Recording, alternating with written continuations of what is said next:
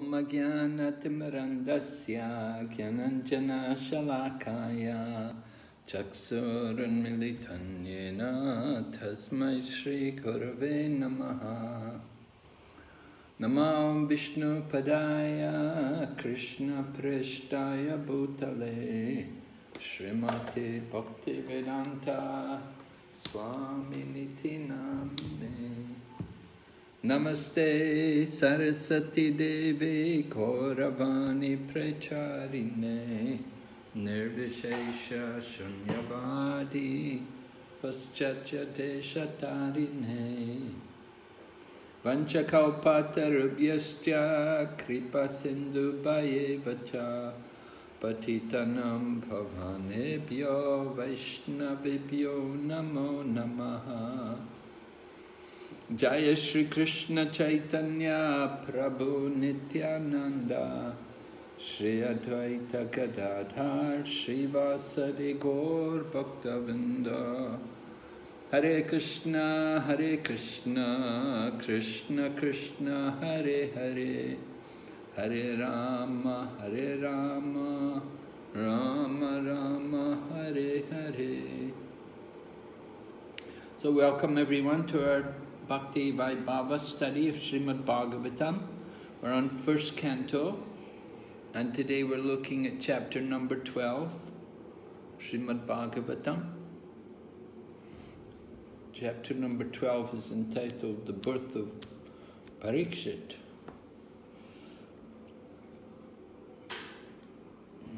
I'll just share the screen.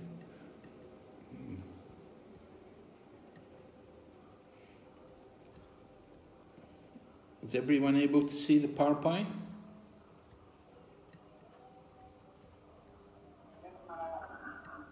Okay, good.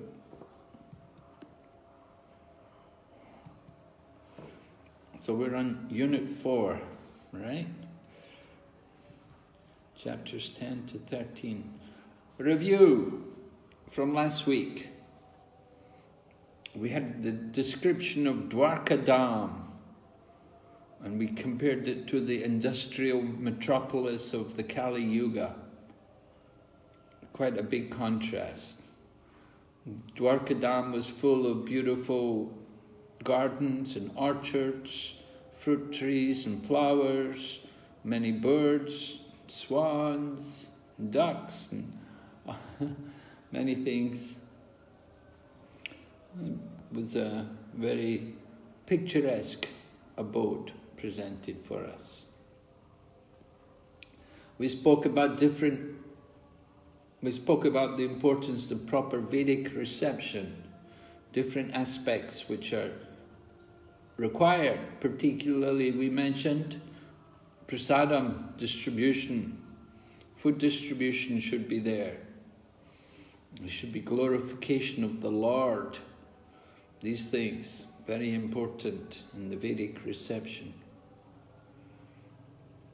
And we also heard how there are prostitutes in Dwarkadam, and they're on the path of devotion.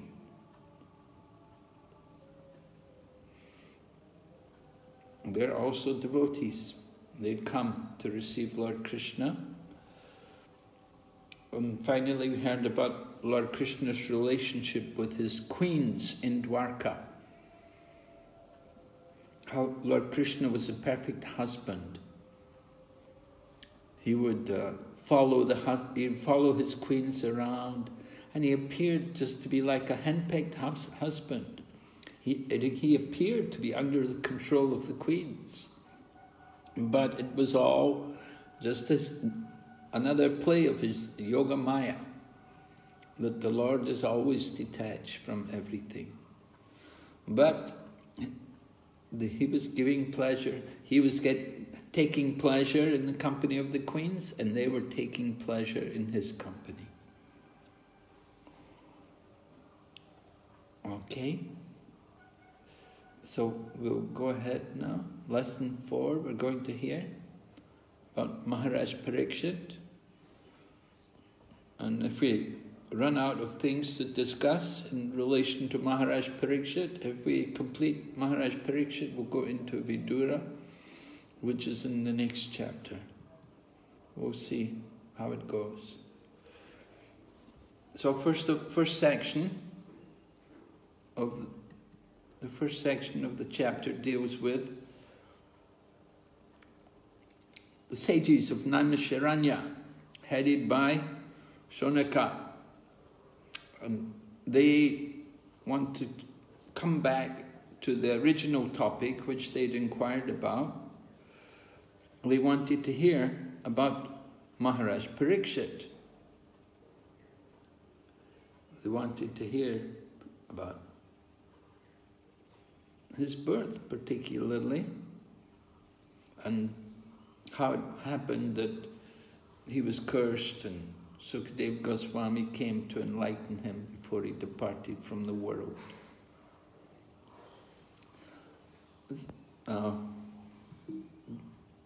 There's another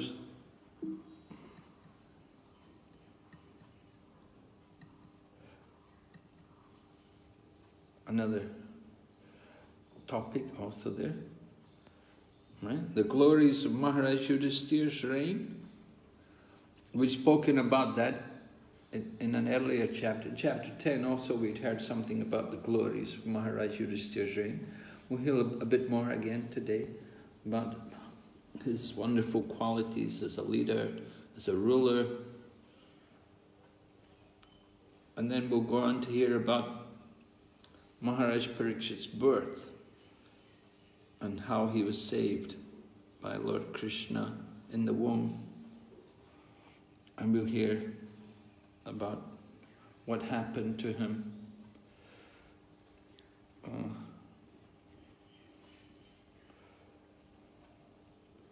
Let me just end this slide for now. I want to go into the chapter.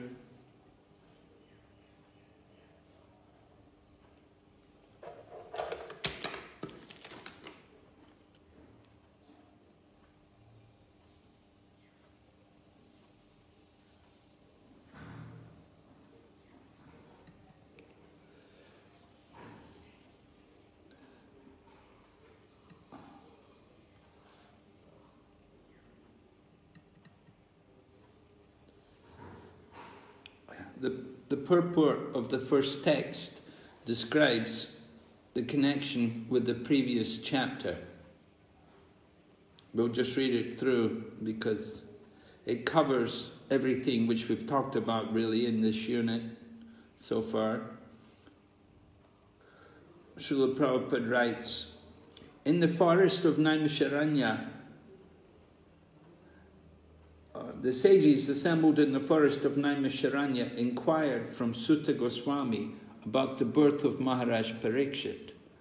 But in the course of narration, other topics like the release of the Brahmastra by the son of Drona, his punishment by Arjuna, Queen Kunti's prayers, the Pandavas' visit to the place where Bhishma was lying, his prayers, and thereafter the Lord's departure for Dwarka were discussed. His arrival at Dwarka and residing with the 16,000 queens, etc., were narrated. The sages were absorbed in hearing such descriptions, and now they wanted to turn to the original topic, and thus the inquiry was made by Shonaka Rishi. So the subject of the release of the Brahmastra weapon by Ashwatthama is renewed. Right? It had been discussed previously. Come back to it because they got diverted in the course of presenting the birth of Maharaj Parikshit. He got diverted from the original purport.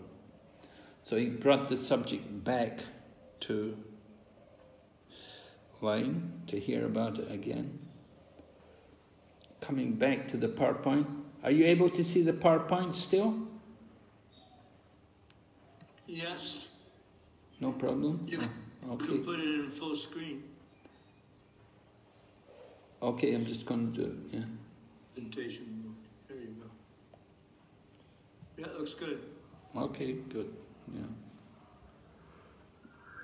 Okay, so coming to the birth of Maharaj Parikshit.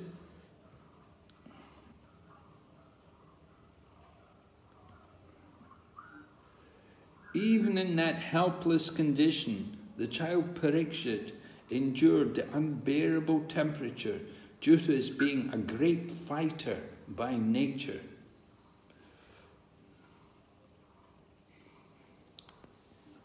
So we see even in the womb, Maharaj Parikshit has the mood of being Kshatriya. He's a great fighter, even in the womb, before he takes his birth.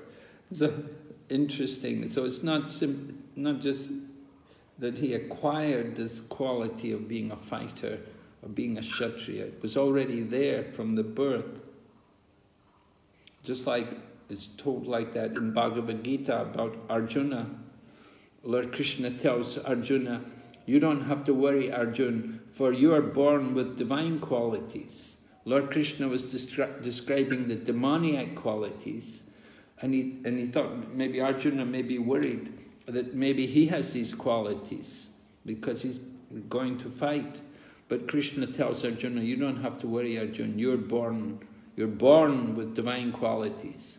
And Prabhupada writes in the purport, he speaks about how from the time of birth the child will develop the qualities.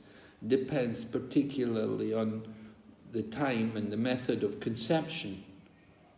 And he talks about the importance of the samskar, the Garbhadan samskar. When the mother and father perform the Garbhadan samskar, then they attract a very good soul into the womb. So here's a quote from the third canto, third chapter. The third canto, third chapter also brings up again the birth of Maharaj Parikshit. We're still in the first canto, but we're quoting here from the third canto in the purport. The embryonic body of Parikshit, which was in formation after Uttara's pregnancy by Abhimanyu, the great hero, was burned by the Brahmastra of Ashwatthama. But a second body was given by the Lord within the womb, and thus the descendant of Puru was saved. So this is the nature of Lord Krishna. That was his mercy on the child within the womb. We heard how Uttara had approached Lord Krishna to protect her, right? Pahi pahi mahayogin daiva daiva jagatpate. Like that, Uttara came running to Krishna, please save my child in the womb. Let this Brahmastra weapon burn me, but save my child. So Lord Krishna is omnipotent, he's everywhere, and he certainly could also be present within the womb of Uttara. So we see here in the illustration, the artist's illustration, the child is in the embryonic form within the womb, and Lord Krishna appears with his club, four-armed form, with his club, and he is angry. Srimad Bhagavatam describes his eyes are red with anger, and he's whirling his mace around to protect the child. However, the body of the child was burned, but the second body was given by the grace of the Supreme Lord. So the body was replaced with another body. This is the mercy of Lord Krishna, who saves the child. The soul is already there in the womb, so Lord Krishna gives him a new body instead of the body which has been burned by the Brahmastra.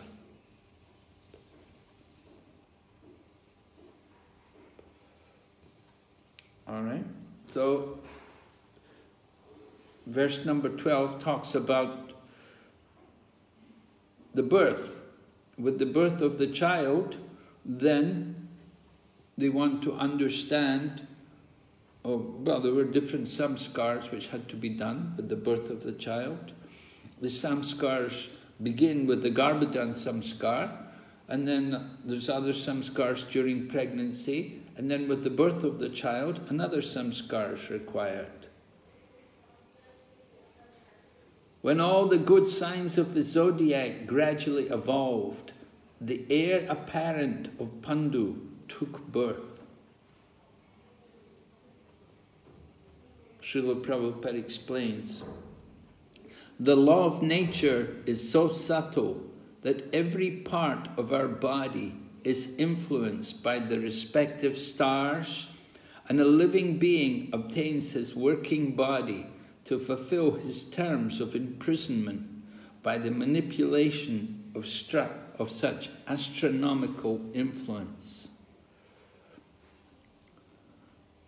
So here Srila Prabhupada is mentioning about the effect of the different stars, the different planets, how they influence the living entity, the time of his birth. We all know the time of birth, everyone has a particular birth chart. You're born in a particular place at a particular time when the stars are in different positions, and according to that particular place and time, there will be indications of the nature of that person. As Srila Prabhupada describes here, he talks about terms of imprisonment. Right? Material world, we're all imprisoned here in these material bodies. And our conditions which we're going to experience, which we're going to live in, will be influenced by these different stars. So the astronomical influence will be there. A man's destiny is therefore ascertained by the birth time constellation of stars, and a factual horoscope is made by a learned astrologer. It is a great science, and misuse of a science does not make it useless. So, Prabhupada is referring to the misuse of the astrology. He says it's a great science, but unfortunately it's often misused. Would you like to tell me, please, some ways in which this science may be misused? How will it be abused?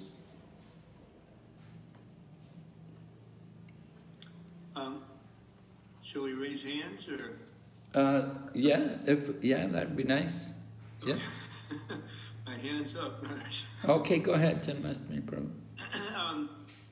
One thought that occurs to me, in the definition of Uttama Bhakti, Jnana Karmadhyanavitam, that we shouldn't be covered by karma or gyan.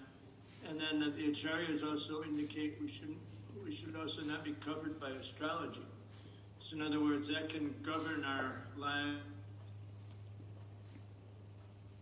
much more than the instruction of the gurus, of a guru or of Krishna, and that can be a misuse. Okay, that we put too much emphasis on the astrology, and not enough emphasis on bhakti. Right. Yeah. So it can actually cover our bhakti and limit our advancement. And I'm aware of some devotees that kind of go there. They don't do anything unless the stars are right. But even our prarabdha karma to some extent is mitigated as we take up bhakti. The more we go into it, the more it's mitigated. I mean, we don't get new bodies, but at least we get empowerment in ways that we never dreamed possible. By bhakti. By bhakti, exactly. But if we just go by astrology, we limit our capabilities. Yeah, even a layman can cross mountains, and a dumb man can become a great orator. Right? Yeah, by the mercy of the Panchatattva. Right. Okay.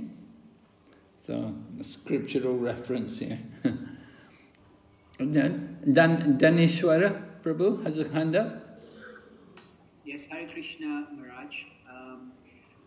I was just thinking, sometimes when people have different challenges in their life, especially material challenges, then they seek an astrologer, to kind of rectify that and look to the future and look for remedial measures. So it's not done for the purpose of attaining the supreme or pursuing spiritual life, but it's more about rectifying the material situation. So I feel that here astrology is misused, if that makes sense. What should a person actually do when they have a crisis in their life? I think one should sincerely take shelter of the Lord. One should try and look for a bona fide person, like someone within Krishna consciousness, to give them advice in terms of Prabhupada's teachings and why we experience these material difficulties and what's the real solutions to it. That's just one of the thoughts that comes to my mind. So what is proper use then of this great science?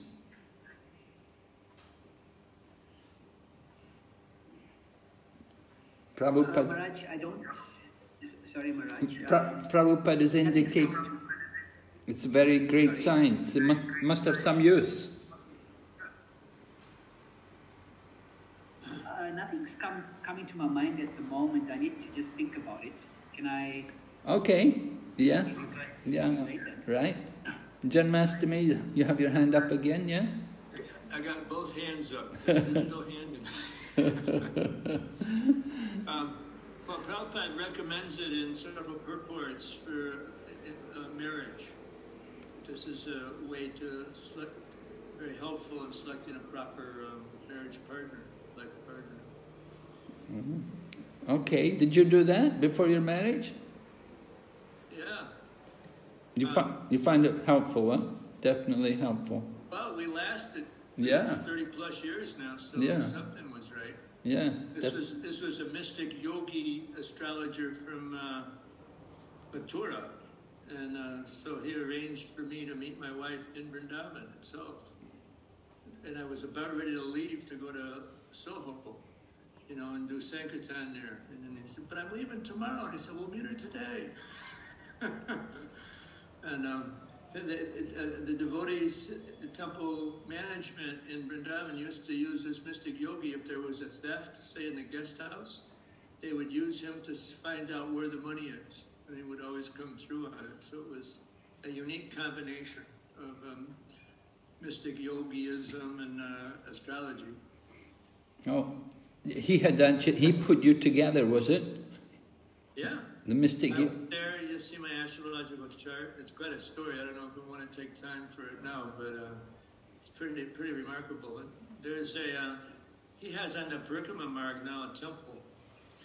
I can't think of his name now, but anyway. Yeah.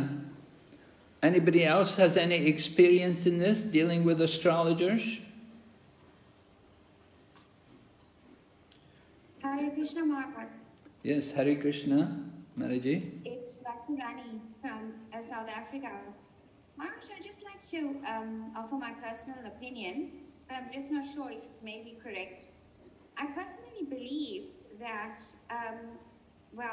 from what I've read and from what I've learned, is that if you are a devotee, and if you are chanting the holy name of Krishna, and if you have 100% faith and surrender to the Lord, then Krishna plays a direct role in your life. So which means that the astrology, in the sense of the alignment of the stars, etc., by Krishna's arrangement could change. And I, before becoming a devotee, when I met my husband, Rasbihari Das, when we had gone to a Kamakanda priest in South Africa, they had advised that we were not compatible and that we should not get married. Believe it or not, Maharaj, at that time, we were not, I was exposed to Krishna consciousness, but I definitely was not serious. And I would say at that time, just out of pure love, so to speak, for each other, we actually just got married and defied the so-called astrology predictions. And now we are married for 18 years. So I think being a devotee and chanting Krishna's name and having surrender, in my opinion, I think will play a little bit of a bigger role than astrology itself. Right. Yes. Very good. Thank you so much, Mariji. Very nice. Mahavira Rupa Prabhu has his hand up.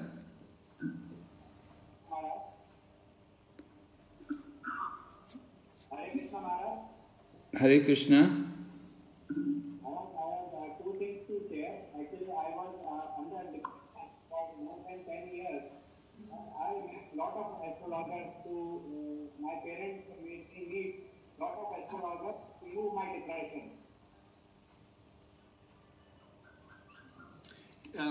The audibility is not good, Mahavir Prabhu.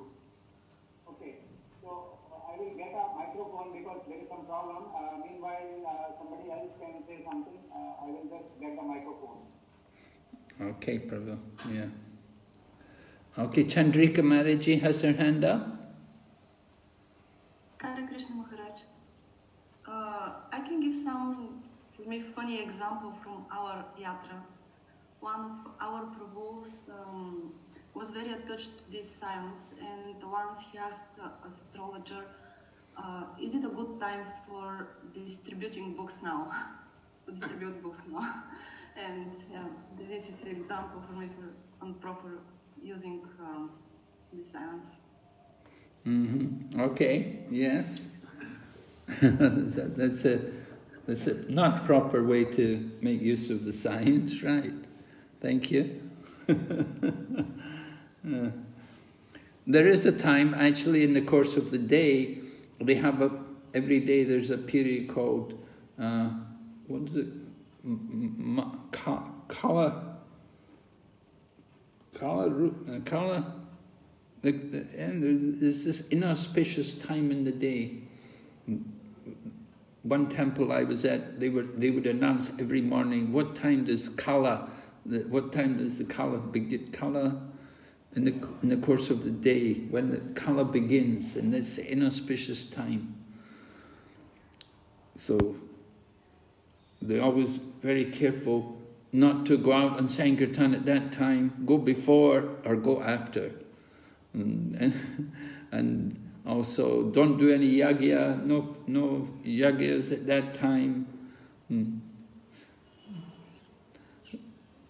One devotee even has a website, it's called Good Times, Bad Times. And he guides people about auspicious times for doing different things. There are, in the course of the day, good times and bad times.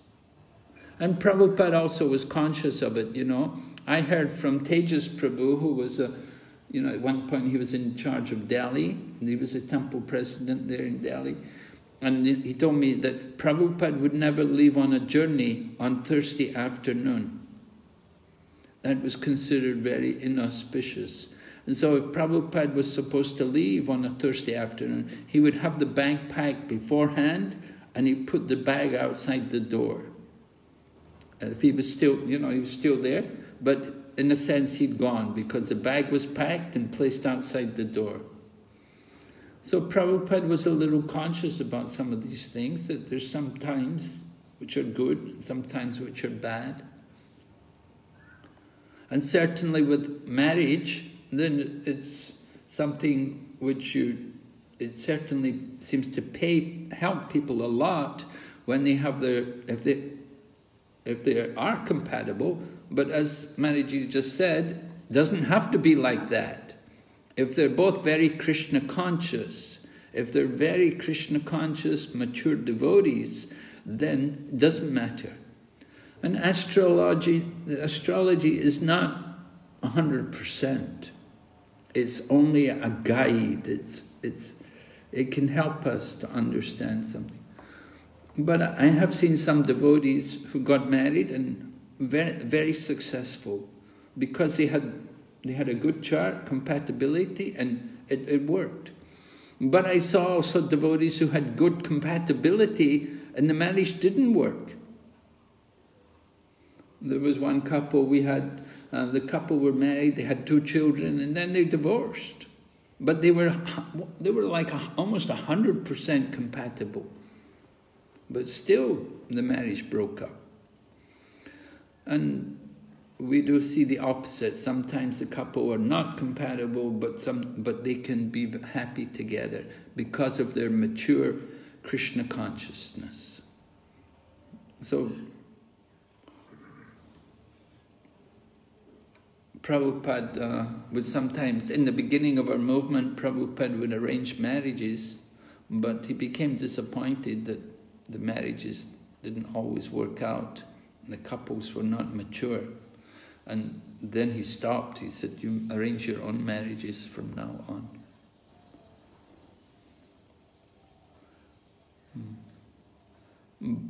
Yes, Janmastami Prabhu? One last point. I think it was the first astrologer in our movement, Prabhupada disciple Nalini Kanta from L.A. He predicted, excuse me, to the day when I would meet my wife, like about, I think it was about 9 months before. So that was a pretty remarkable thing. And then I had another astrologer that said, your chart and her chart are a perfect match. You should marry. My wife had just gone to see that astrologer 2 or 3 days before, so it was fresh in his memory. Okay. So sometimes it works, sometimes it doesn't. The point is, it's not 100%. It can be a help, but it's not 100%. Now, Prabhupada did have some experiences with astrologers. What did the astrologers say about Prabhupada? Anybody remember? Yep. Yeah, Dineshwara Prabhu? Hare Krishna Maharaj, the astrologer predicted Srila Prabhupada would become a sannyasi. When he was age 69, he'll cross the ocean and he'll build up 108 temples. And he'll also take the Vedic teachings throughout the world. Okay. Quite a prediction to make about someone, huh? Absolutely. And we know also Bhavananda Prabhu, he's quoted in one of these, I think it's in Your Ever Well-Wisher, the movie about Prabhupada. He said that they showed Prabhupada's picture to some man, and when he saw Prabhupada's face, then he said, just from Prabhupada's face, he said, this man can build a house in which the whole world can live. And Bhavananda tells, when he told this to Prabhupada, Prabhupada smiled and said, yes, that is my dream.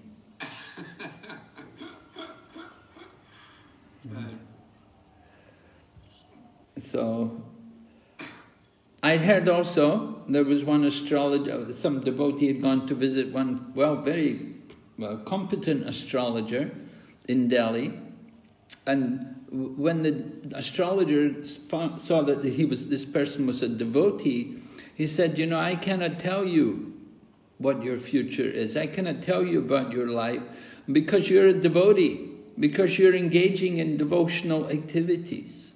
So your destiny it's all changed. Everything's changed. You don't have the same karma anymore because you're doing bhakti yoga. So your karma's all changed. But on the material platform, if one is not engaged in devotional activities, then you can get a good indication of the nature of someone. I think the Gurukula boys, the traditional Gurukula boys, that the teachers there often examine the chart of the boys. They want to see what kind of astrological chart the boy has before they accept the child into the Gurukula. Is that true? Anybody know? I don't remember that happening in my case, with my son. No? Okay. Did both your boys go to Gurukula? Well, one boy was living in the ashram but was Smiths, and the other boy went to the Bhakti-Vedanta Academy, and they're like strictly Vedic. But I don't recall that they checked his chart. Oh, okay. Maybe, you know, I can't remember everything. Mm-hmm. One other thing, you know, is that it does, what my experiences and others, that, you know, we still have vestiges of the enjoying spirit. So to some extent we get reactions that are like karmic reactions, although they're not. They're directly given to us by Krishna. But that need to get purified of the enjoying spirit, you know, comes in this form. You know, so it oftentimes is quite parallel what the astrological chart would say and what, you know, devotees experience. It's not 100%, you know, if someone's on the Mahabhagavat level, then that's a different thing. Yeah. But even you got someone like Srila Prabhupada, you know, look at his chart, you know, I mean, pretty remarkable predictions. It also seems to have a lot to do with the qualification of the astrologer. In this day and age, the qualification probably is not as great as it used to be. There's just so many opinions out there and so many different ways of going about it, so many different astrological gurus. Yeah. Yeah, we do have some, I know His Holiness Bhanu Swami is a bit of an astrologer. He often looks at people's charts and gives them some advice.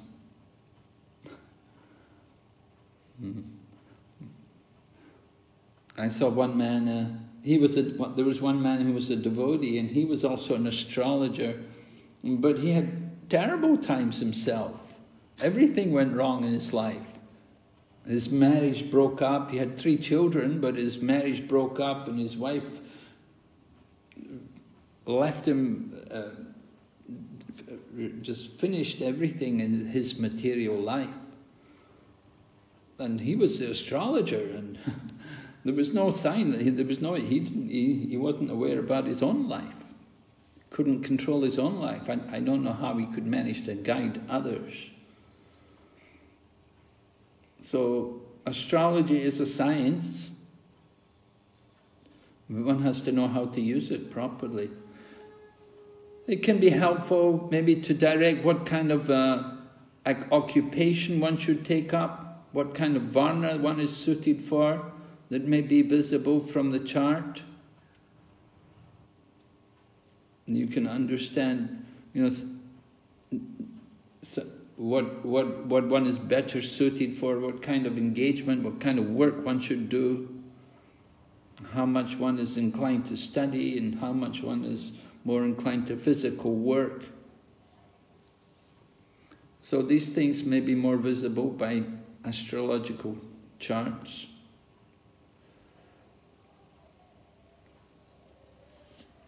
We know also in Prabhupada's final year, when Prabhupada was in Vrindavan, and other times also, Prabhupada would send people, go and see the astrologer. When Prabhupada was in Vrindavan, you know, it wasn't clear, is Prabhupada going to recover? Is he going to get better? What's going to happen? And Prabhupada would say, what do the astrologers say? And different devotees would go to see astrologers, and they would come back and tell Prabhupada what they said. You know, like one astrologer said, oh, Swamiji, he should get a ruby, he should wear a ruby on the second finger, like this, you know, something like this. But Prabhupada said the real cure, the real medicine was the holy name. He would sometimes laugh when he heard some of the advice given by astrologers. Anyway, with the birth of Maharaj Parikshit, the astrologers were brought in, and they want to know, what kind of child is this going to be? Because he's coming in the line of the great kings. Is he going to be a good king, or is he going to be another Venu?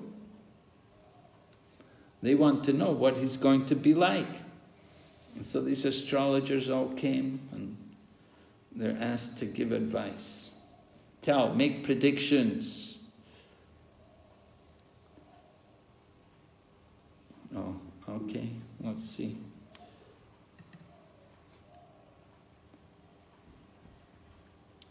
Prabhupada explains, there is a need for a good and intelligent class of brahmanas who are expert in performing the purificatory processes prescribed in the system of varnashram dharma. So Prabhupada is talking about the need for a class of brahmanas who are expert in performing these purificatory processes, in other words, the samskars prescribed in the system of varnashram dharma. The different samskars are for purification of the existence of the person. So the brahmanas are meant, they should be expert in guiding and instructing people and doing these things. And I think the traditional Gurukula, which we have here in Mayapur, is working in that direction. They want to produce a class of brahmanas who can perform these different things. Installing deities. We have seen when they have a big deity installation, they often send a group of students to go and do the deity installation. And they do it very elaborately, very nicely. And so they're trained brahmanas. And they're very expert. And installing deities is one of the functions. Of course, you don't do that very often, but there are many other things to be done.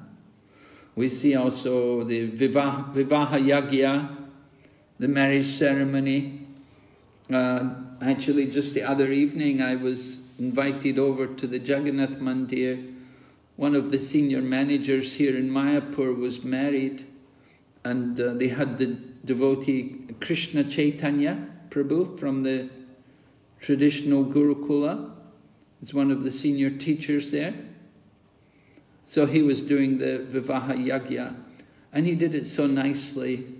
He explained in detail everything, all the different rituals and ceremonies which were being performed. And he chanted the mantras with such proficiency. It was really a very nice ceremony. So in performing these different activities, the priest has to be very qualified. You have to have a really qualified person. It makes a big difference, the person who does the yagya, that they have to be really qualified. They have to be pure. Too often you find outside of, if you go outside of ISKCON, the people who do the yagyas, they're so-called brahmanas. They're brahmanas by birth, but they have no good qualities. They drink, they smoke, they do everything wrong. They don't follow any rules and regulations, but they come in the name that, oh, we're brahmanas, and they do the yagya. They know some mantras, a few mantras, but even the mantras which they use will all be karmakandi mantras. They won't be Vaishnava, according to the Vaishnava Sampradaya. There will be all just karmakandi mantras, things which they've heard. So it's really important that we do have a class of brahmanas who can do these things and who can perform these different samskars. And this way, the purpose of the yagya is there. What is the real purpose of these yagyas, ultimately? The purpose is what? Somebody can tell me what's the purpose of all of these different yagyas? Satisfy the Supreme Lord. Yes, to satisfy the Supreme Lord and to purify the existence. We don't. ordinarily, people don't think the yagyas are like that. They think it's all for their material purpose. That, we'll have a long life, we'll have a lot of sense gratification, we'll live happily together without any anxiety. Krishna will give us all the money we need, we'll be happy. They're thinking like that. They're not thinking about spiritual progress. But when Srila Prabhupada would perform a marriage ceremony, then he would say, you should help each other to advance spiritually. Right? That's the real purpose of marriage, for spiritual advancement.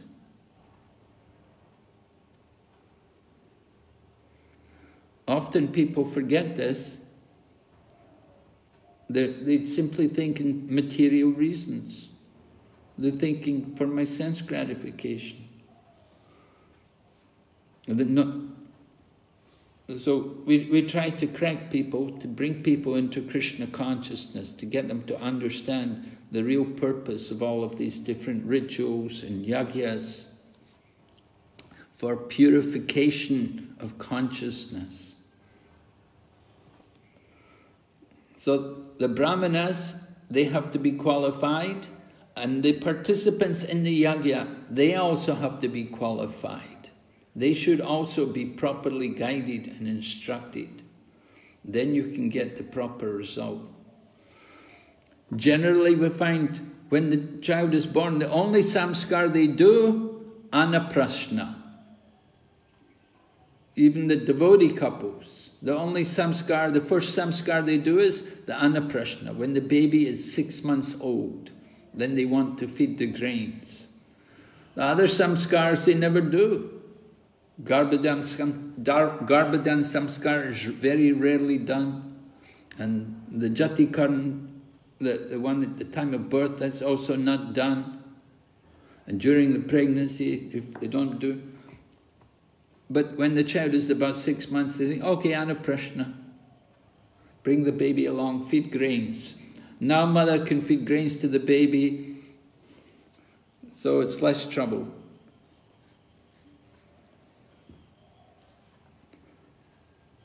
So these samskars they definitely do have an effect. They do help to elevate the soul, the consciousness, and to give a better life. It's not just some ritual for material purposes. It's for spiritual benefit. So the brahmanas, they have that duty to perform. They have to be expert, they have to be pure, they have to be following the principles also. Then you can get good result.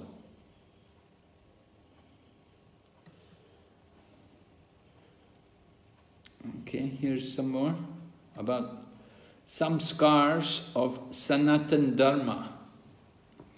From the purport, the brahmanas were not therefore poor in the actual sense of the term.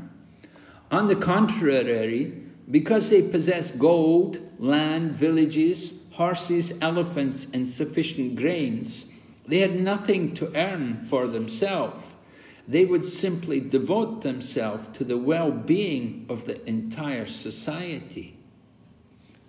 Often people, they don't want to be a brahmana. They think, oh, a brahmana is not going to be, he won't make any money. Brahmanas are all poor. But Prabhupada explains, they're not actually poor. They're rich. They're rich in knowledge, and they're rich in culture. And when people actually appreciate the brahmanas, then they will reward them for their services. They will give them these things like gold and land, villages, horses, elephants, grains. They'll be happy to give these things to the brahmanas because they've done their service very nicely. They've helped a person to benefit spiritually as well as materially. So in this way, the brahmanas can be very satisfied. Being a brahmana doesn't mean you have to be poor. Brahmanas can be also very wealthy people.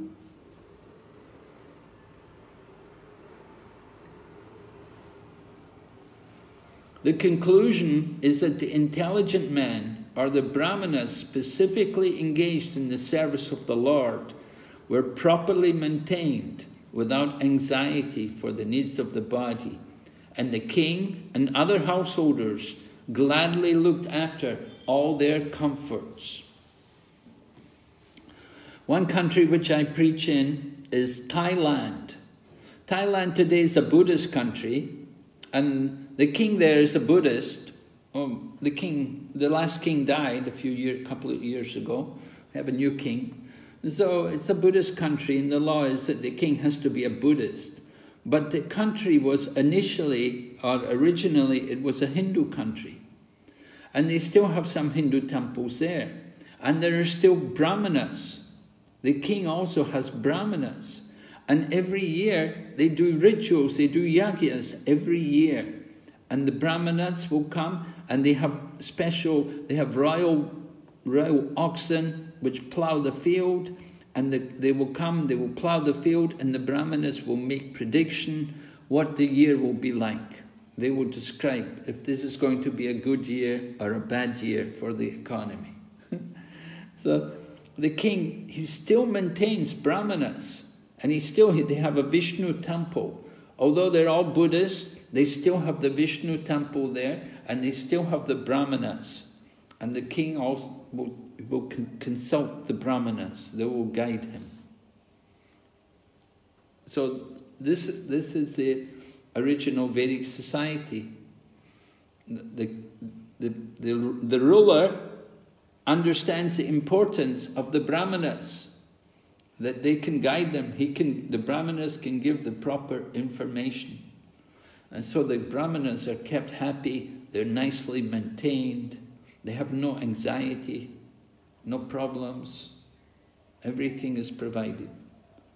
Because they do very important service, very nice service. So the ruler is happy to provide for them.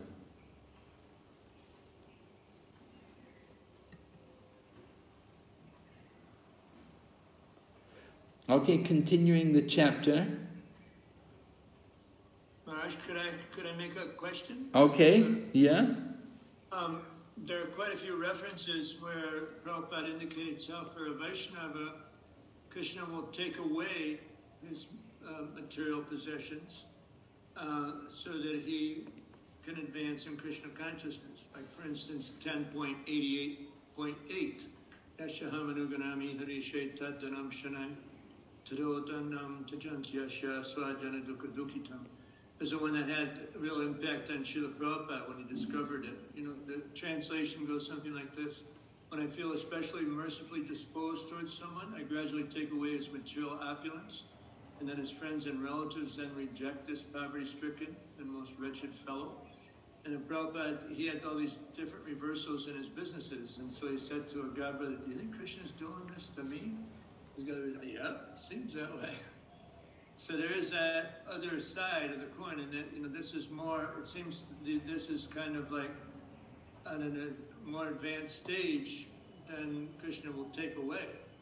But, you know, preliminarily, you know, as one's progressing in his spiritual life, then things come in great abundance. Of course, Prabhupada then became a multi-millionaire with all the temples. That's right. You give up one thing to get much more. But the point is that you don't have to have everything taken away. It's a question of what Krishna wants you to do. That sometimes the Brahmana himself can be situated without attachment.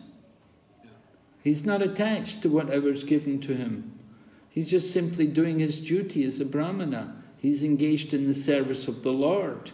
And the Lord may be providing for him, giving him wealth, giving him up. He doesn't want it, but Krishna gave it to him, so he accepts it. He accepts it without attachment. Right? Krishna says in Bhagavad Gita, Bhogaisvarya prasaktanam taya parita chetasam vayavasa. in the minds of those who are attached to material opulence and sense gratification, then the resolute determination for devotional service does not take place. But that doesn't mean you cannot have material opulence and sense gratification. You can have it, but don't be attached to it. So if they're brahmanas, they're not attached to what they have. It's given to them by the grace of the Lord. They accept it. Just like Sudama was given the opulence after he went to Dwarka, he was given opulence. He accepted it all in the mood of renunciation. Krishna doesn't say you cannot have it. Whatever you have, you can use it in the service of Krishna. Right? It's not that you have to give it up. Krishna wanted Prabhupada to preach. Krishna wanted Prabhupada to go, to get out from the home and to go and preach. Therefore, Krishna took everything away. But not every brahmana is meant for that. The brahmanas, not every brahmana is going to be a paribrakacharya, to go traveling everywhere preaching. That was a very special, very rare case. So, we don't want to discourage people from being brahmanas. And we do see a lot of people. They were born in brahmana families, but they considered worshipping the deity. Oh no, there's no money. I won't be able to have a good life. They think materially. They don't think about their actual condition spiritually. They simply think about material opulence, sense gratification. But brahmanas can also have this. We see there are a number of devotees in our movement. They're brahmanas, they do the brahminical duties, they teach, and they're very, very comfortable, very happy. Everything is provided for them. They do very nicely. And they have some of these brahmanas, they're in family life and they have several children, but they have no difficulty maintaining their children, maintaining their families. They're brahmanas and they accept whatever is provided by the grace of Krishna. And we do see there's some very nice devotees in the Krishna conscious community who are real Brahmins. They're very Paka Brahmins. We know all the mantras, all the rituals, all the ceremonies, and they just live like that. In this way they can maintain themselves. Not everybody has to go to and sit in the multinational corporation office. Not everyone has to go to the factory. And Prabhupada also talks in the purport, he mentions about Dronacharya and Kripacharya. What were they teaching? How to fight. Yeah, they were teaching the military arts, warfare, how to do these things, how to use the different weapons. Actually, and I remember the last class somebody was asking about Kripacharya. Previously, the question came up, the Kripacharya. He said, how is he here? Kripacharya fought against Krishna, right? Kripacharya was fighting on the other side from Krishna, and he was there when they disrobed Draupadi, but still he's still there. After everything's over, with the birth of Parikshit, Kripacharya also comes. And Prabhupada talks about it, how Kripacharya is there, that he's a priest. It mentions there, Prabhupada mentions, he said, Dhritarashtra had given Kripacharya to the Pandavas, that Kripacharya would guide them during their exile. When they had to go into exile for 12 years, was it? Then at that time, Kripacharya was guiding them. He was like their guru.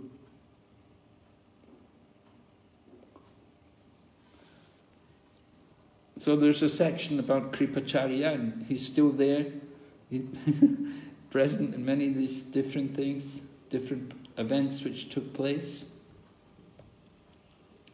So Brahmanas can teach. Whatever they know, they teach. Barijan Prabhu told us, maybe you remember this Janmashtami, Barijan Prabhu, when he was teaching us many years ago, he was telling us, he said, he got a job, as a young devotee, he got a job, and he got a job in a brick factory.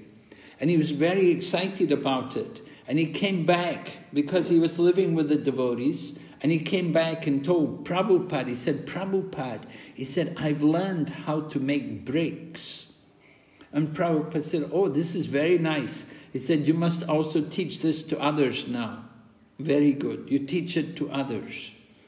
So this is the point, that a Brahmana, whatever he knows, he will teach it to others. Somebody's a good cook, teach it to others. Somebody's good in worshipping the deity, you teach it to others. Somebody knows the mantras, the samskars, teach it to others. Whatever you know, you teach it. You don't just keep it for yourself, you give it, you share it with others. This is the Brahmana. Brahmana and Kripana, right? Kripana is the opposite. The Kripana, the miserly person, he may have so much, he won't share, he won't give to anybody, never gives any charity, very miserly. This is Kripana.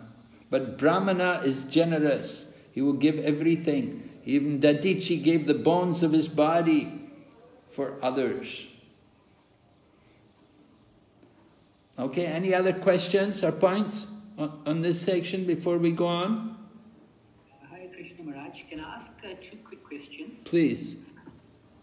Thank you. Maharaj, is there a book you could recommend on some scars that we could read to get more information on this particular subject matter? And shall I ask the second question now? Or well, there is a book published about some scars. I've seen it. I even had a copy myself at one point. I don't know where I've left it now, but I know there was a book published. The title was Some Scars, and it was published, I think, maybe by devotees here in Mayapur. But certainly there is a book. And if you go to maybe the Namhata Bhavan, the book shop there, and there they have a lot of books there. You may be able to find it. Or are you in Mayapur? South Africa. Oh, you're in South Africa. Okay, so... And that's a Tirtha teaches it, you know, and I could send his email address to you, Prabhu. Thank you, Prabhu. It will be appreciated. He can key in on it. I know Radhika Nagar was in training for the Samskaras who's an Tirtha. He's in Australia now because of the lockdown. Yes, Ananda Tirtha was in the Gurukul. He grew up in the Gurukula here in Mayapur, so he was well trained in the samskars. And his very perfect pronunciation. His Sanskrit is very, very nice.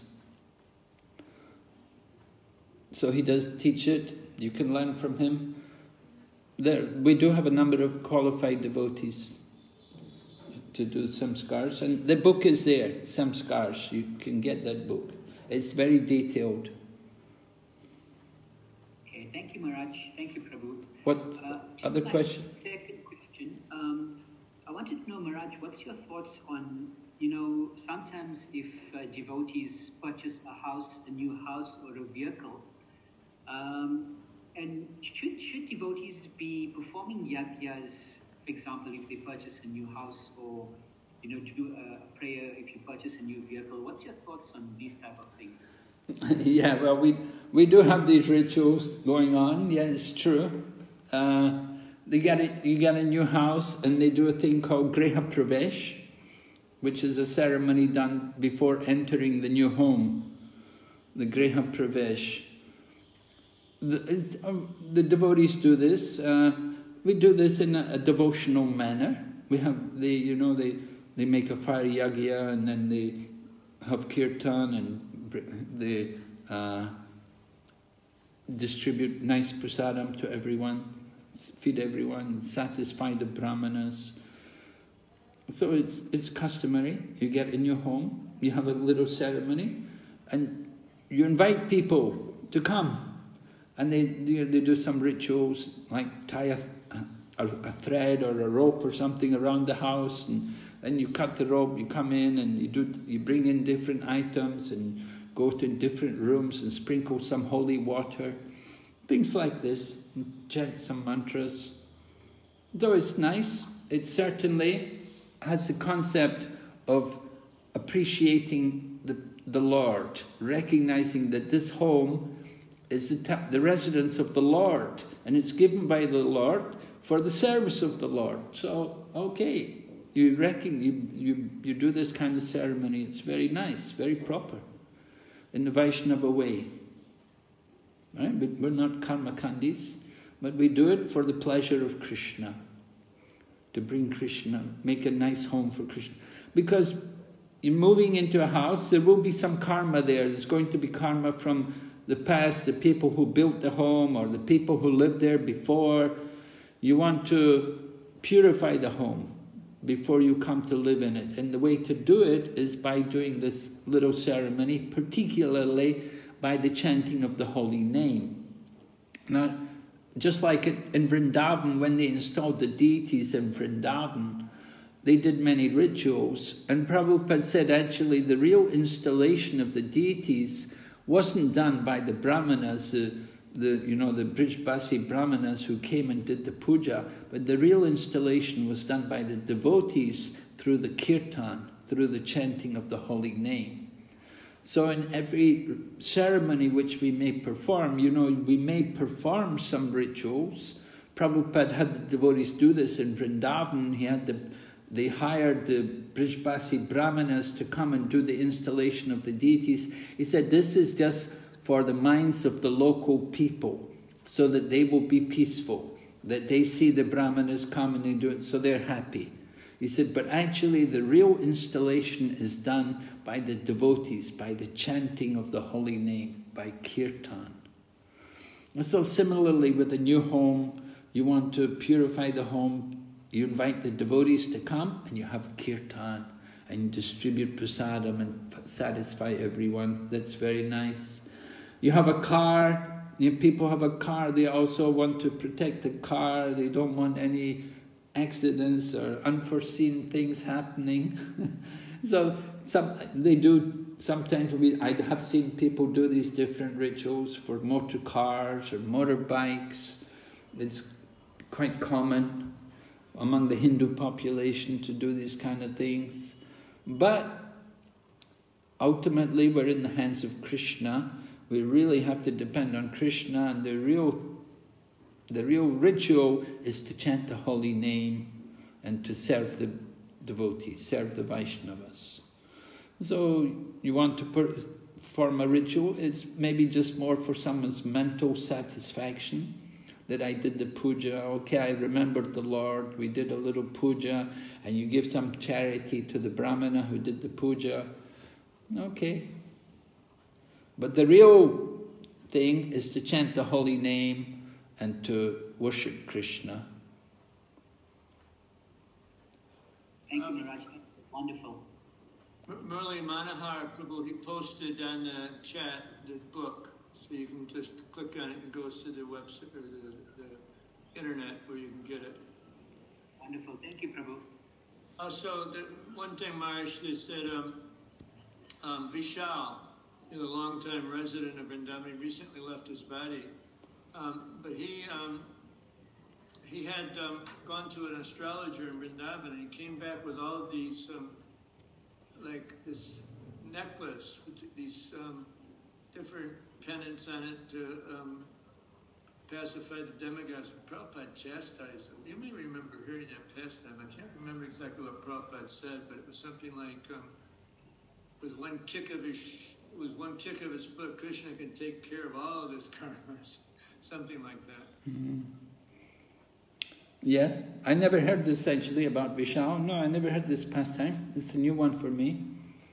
But I know about Guru Kripa, and Guru Kripa was preaching in Japan, and he had the Sankirtan party, and they were collecting, and the money was going for Bombay, to build Bombay and to build Vrindavan. And they were doing quite well, You know, in those days it was 1970s, and the money was coming from book distribution. So the devotees were out there in Japan on the streets and they were collecting money. And Guru Kripa got an inspiration. He wanted to worship Ganesh, right? Because there were many obstacles, you know. Obstacles where they were foreigners and they were collecting money in the street. So they were illegal. And some of them, sometimes they would get arrested and sent out. And so he asked Prabhupada, can we worship Ganesh? And Prabhupada told him, he said, if you want to worship Ganesh, you have to give me $10,000 every month. I think it was, or maybe it was $100,000 every month. It was a huge amount, a big amount, a really big amount every month. He said, then you can worship Ganesh.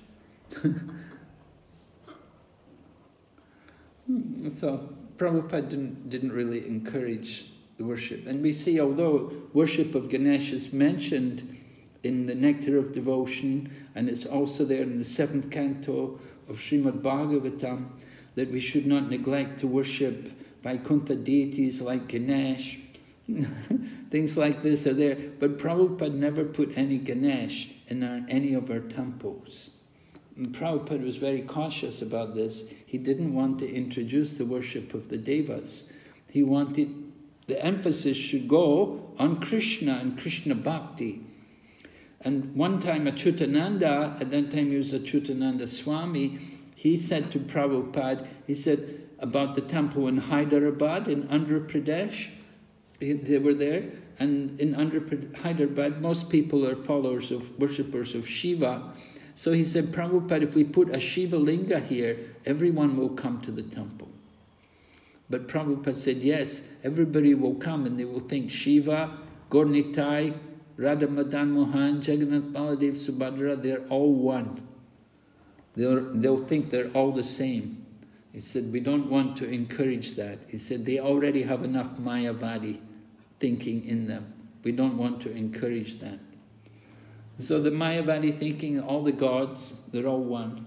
So Prabhupada was very clear to keep the emphasis on Krishna Bhakti,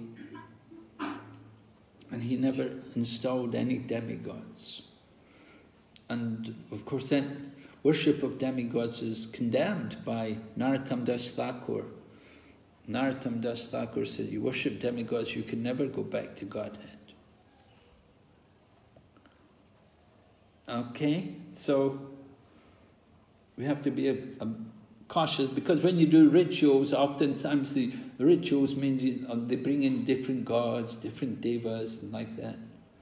They want to this god, that god. We just simply need Krishna consciousness. The real yajna in this age, Kali Yuga Dharma, Harinam Sankirtan. There's no other yajna. The real yajna is chanting the holy name. We don't need any of these other rituals. The real ceremony is in the chanting of the holy name. And Prabhupada encouraged that completely, totally. But just like I said in Vrindavan, for the sake of the local people, okay, let these brahmanas do some ritual. And even he told Pradyumna, he said, you go and learn from them how to do it. In the future, we'll do it ourselves. Just do it. The ritual is the show, but the real substance is the chanting of the holy name. It's not the fire yajna. It's not all these Vedic mantras. It's the chanting of the holy name. Maharaj, just one last point maybe on this. The Sanatana Goswami and the Hari Bhakti Vilas, yeah, that was under the direction of Lord Chaitanya. You know, that he created the Hari Bhakti Vilas to kind of bridge the gap, you know, with the Smarta Brahmanas in Vrindavan and introduce Vaishnavism. Something along those lines. There's a little confusion who the actual author is, whether it's Sanatana Goswami or... What, Hari Bhakti Vilas? Yeah, Hari Bhakti Vilas. Usually he's given the credit, but there's another one that Goswami, I can't remember which one. Gopal Bhatta, maybe? No, I don't know. Anyway, yeah. Yeah, that was part of the rationale behind it, that type of entering, because otherwise the Smarta Brahmanas would be They were so massive. They're Gopal Bhatta. There was came up on the chat. I was right. Gopal Bhatta. Of course, Gopal Bhatta was from South India, and he was from the Sri Vaishnava family. So he was aware of that. Yeah. Yeah, in the purports, Prabhupada speaks about the Pancharatriki system. He said, we follow the Pancharatriki system, the Vaishnava mantras. We don't follow the Vedic rites. We don't do Vedic rites. We don't follow like the Manu Samhita. We do Pancharatriki mantras,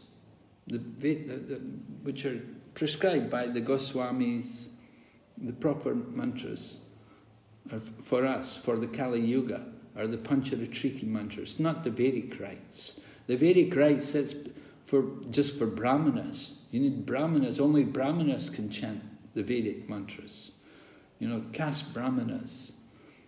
But we don't follow that system. We're not following the Vedic rites. We're doing the Pancharatriki system, which is for everyone. Everybody can chant. Everybody can chant the holy name. Everyone can take part in Sankirtan. So Lord Chaitanya came to give that. He came to benefit the world, not just the Brahmanas. But Brahmanas have a role to play. They're important. And so, here we see the chapter goes on.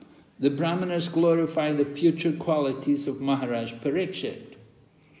The Brahmanas, they do their calculations according to the time of the birth of the child, and from that they can predict the qualities. Just like if you calculate the actual time of the birth of Sri Chaitanya Mahaprabhu or Lord Sri Krishna, you can understand that the child who came is actually the Supreme Personality of Godhead. In the Chaitanya Charitamrita, there's one Leela where an astrologer came to visit the home. An astrologer came to visit the home of Lord Chaitanya. Do you remember that, the pastime? The astrologer came to the home of Lord Chaitanya, Nimai Pandit at the time. So Lord Chaitanya told him, he said to the astrologer, tell me, who was I in my previous life? And so then the astrologer sat and he did his calculation or meditation. I can't remember what it was, either one or the other. Anyway, after he'd finished, he said, I understand that you are the Supreme Lord, the Lord of the whole cosmic manifestation. And Lord Chaitanya said, no. He said, my previous life, I was a cowherd boy. So, like that, if you know, those astrologers, they can do charts. You actually see at the time, the actual time of the birth of Lord Krishna 5,000 years ago, at that point of midnight, on that day, Janmastami, that only the Supreme Personality of Godhead could take birth at that time. Because everything was just so perfect. The position of each and every star and planet was just so perfect. The alignment was there, that only the Supreme Lord could appear at that time. So the Brahmanas, they want to look at the qualities of Maharaj Parikshit, and they make predictions. And then at the end of the chapter, we hear about Maharaj Yudhisthira performing a sacrifice to atone for his own sins. Right? That's the final section. So the qualities of Maharaj Parikshit. What kind of qualities do you want for your son? What kind of qualities do you want? Interesting. Did you have a chart done for your children when they were born, Janmastami? Yeah, yeah. You checked out their chart, huh? I don't remember. You see, my wife is the one that pays a lot of attention to it, and I don't so much.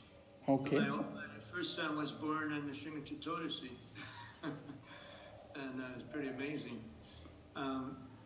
Very auspicious. And so naturally we called him Prahlad, give him that name. Okay. I can't remember details. My wife was always in charge of that department. Also, my second son, they got charts. Yeah. Okay, so here are some of the qualities of Maharaj Parikshit. You know, they go on and on. I mean, it's all good, you know, everything is so good, you know. A great bowman like Arjuna, irresistible as fire, unsurpassable as the ocean, strong as a lion, sheltered like the Himalayan mountains, forbearing like the earth, tolerant as his parents. My goodness, wonderful.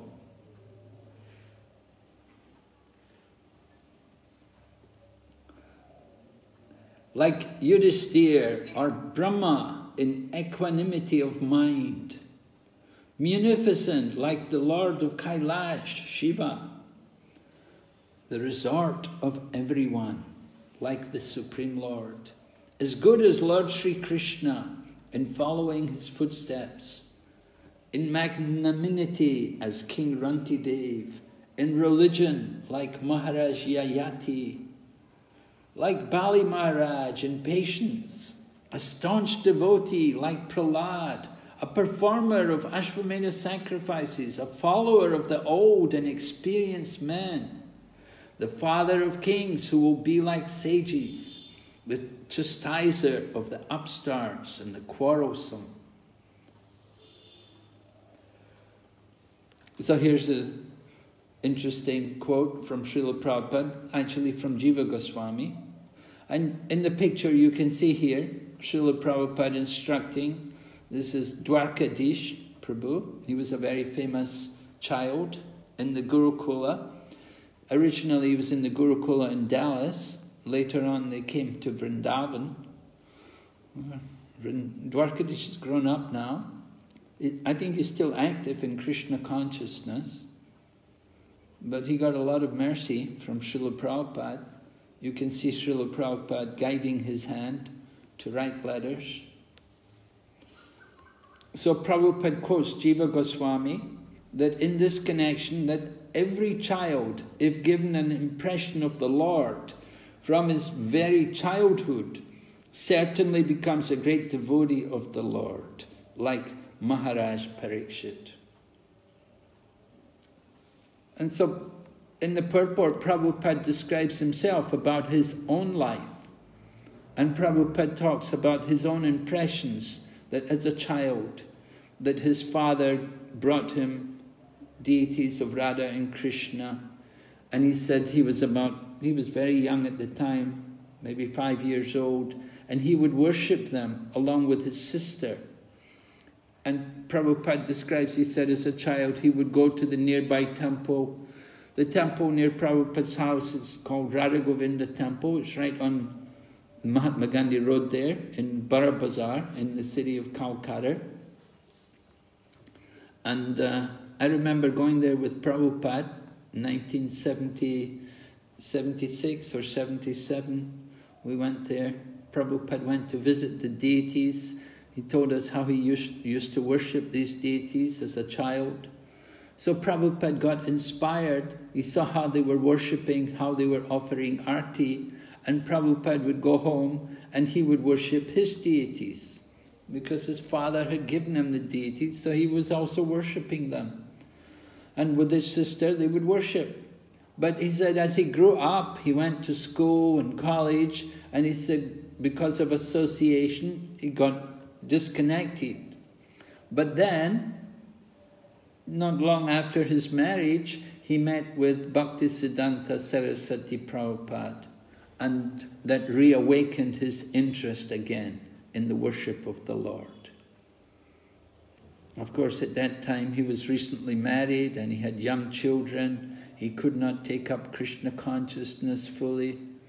But he remembers the impression was there from the childhood.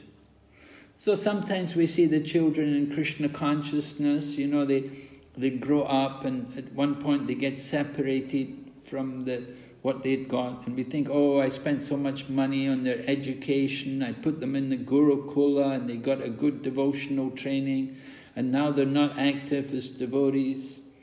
But actually the credit is still there, the samskars are there, and gradually, we hope, gradually they'll come back and they'll continue to take up their devotion, or the path of devotion. So that early connection in the childhood is very powerful. Prahlad Maharaj says, Kumar acharit prapno dharmam bhagavatamya. From the stage of Kumar, 5-year-old. So, very important. Try to give the children a good education, a good start to life, that they can be Krishna conscious from the beginning.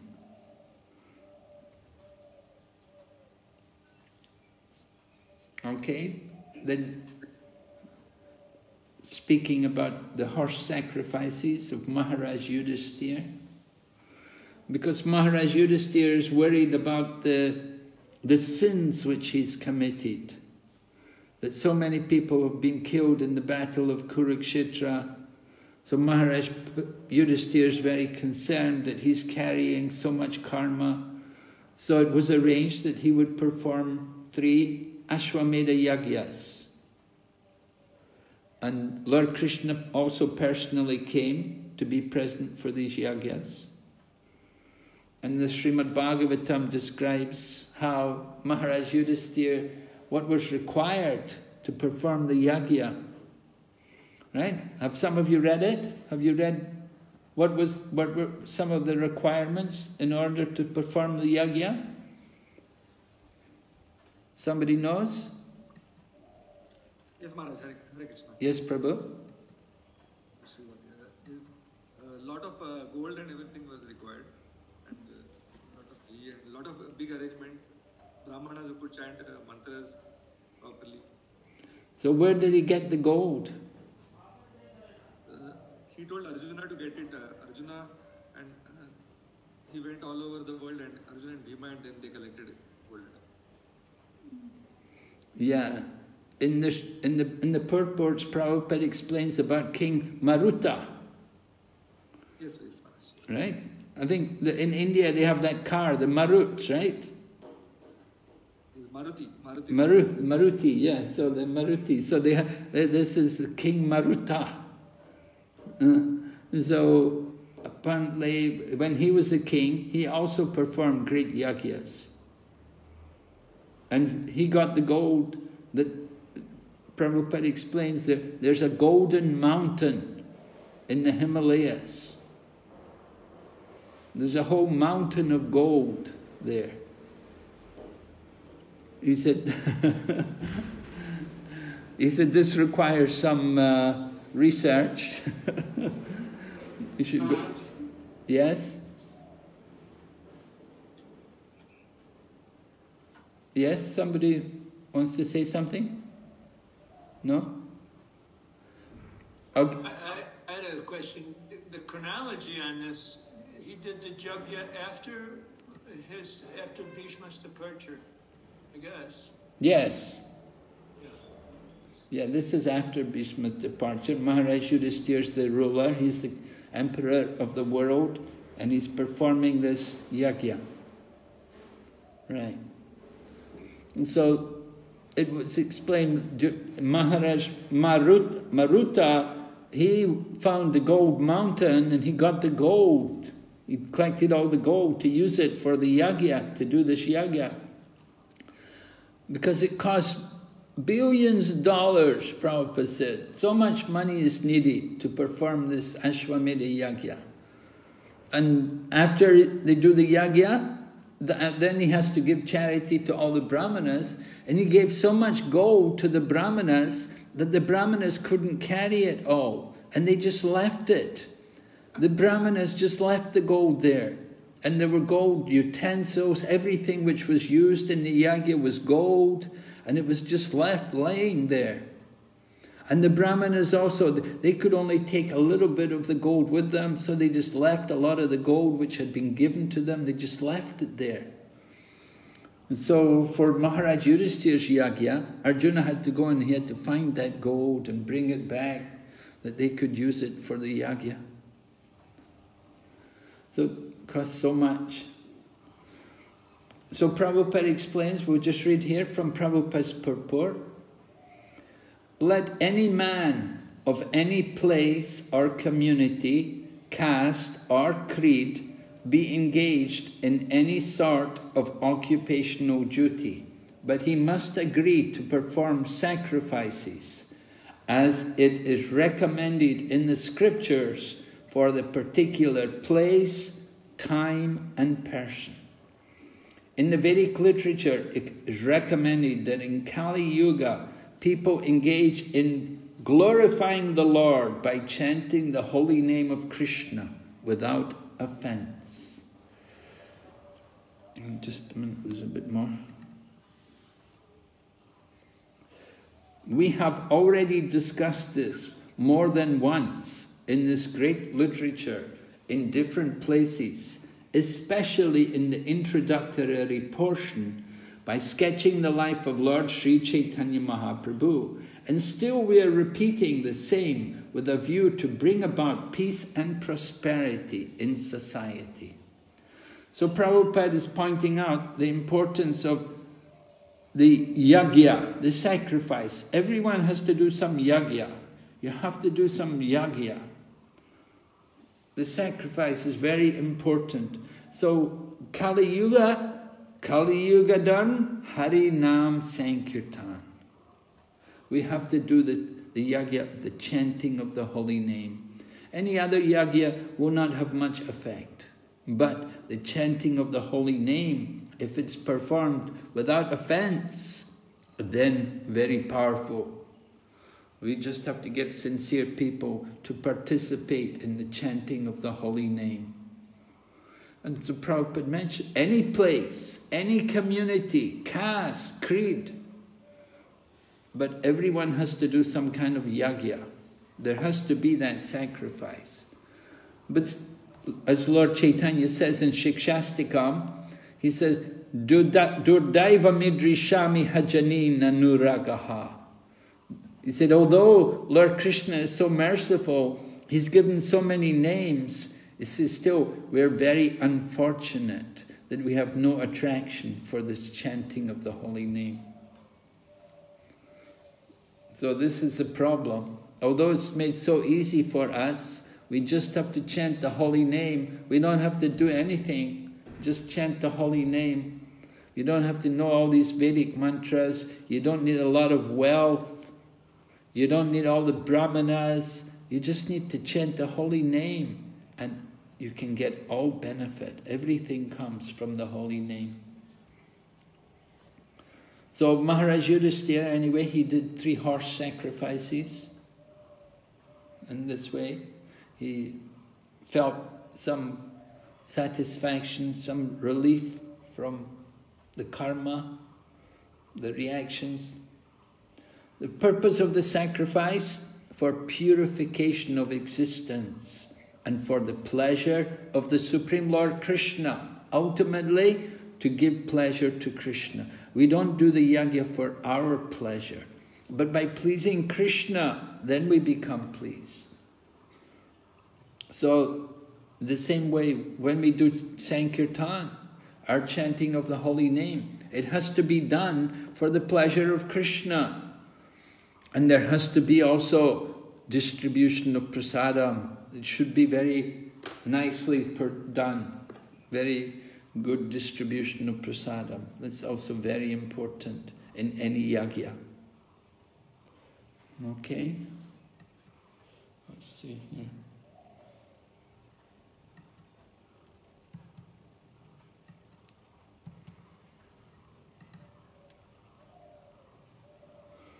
Oh, this is going on to the next chapter. We can begin this because the next chapter there's quite a lot there also. Just to look into chapter 13, it begins with the appearance of Vidura. You can see a bit of a change. We were talking about the birth of Maharaj Parikshit, now we're going to hear about Vidura's appearance, and we'll hear about Vidura's qualification as an acharya. Right? This is something you might like to do yourself. You just spend a few minutes, look through the books, and refer to the first verse and verses 14 to 15. And tell us, what was Vidura's qualification as an acharya? Do you want to work in groups, or will we just work as individuals? I think you could just work as individuals. Individually, just, do you all have a text? Oh, I'll put the text on the screen, I'll share it with you.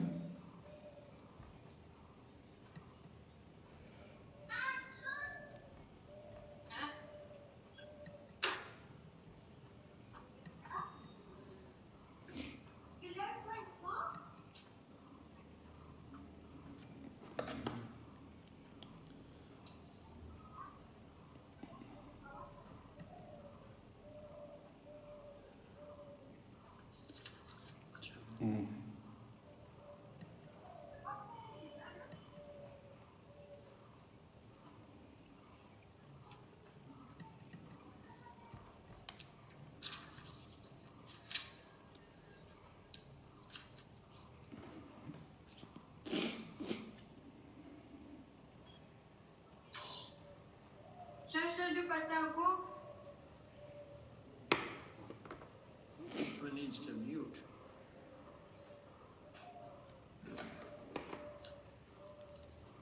Increase my mind.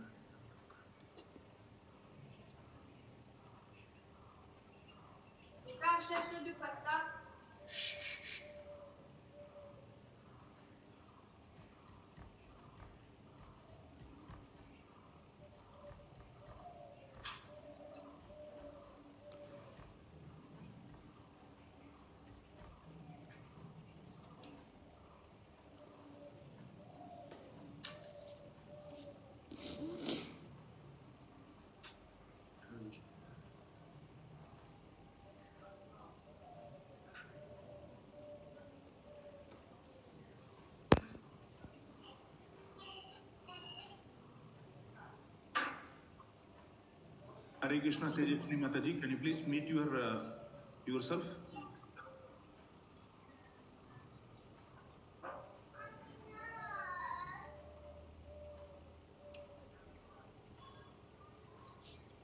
Just to be clear.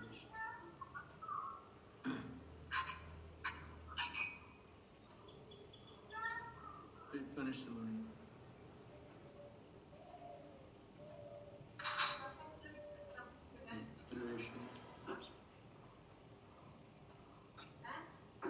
Hare Krishna, Tejaswini Mataji.